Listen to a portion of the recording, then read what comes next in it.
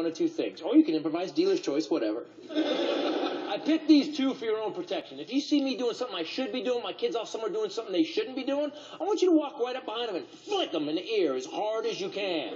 Because it hurts like hell, but doesn't leave a fingerprint. Then you make a hard right and you just go. Or if you want a good-sized class ring, I want you to walk up and just thunk them right on top of the head. Because it's still soft up there like a reset button.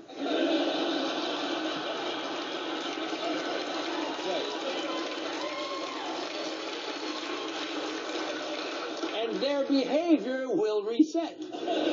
Now, they may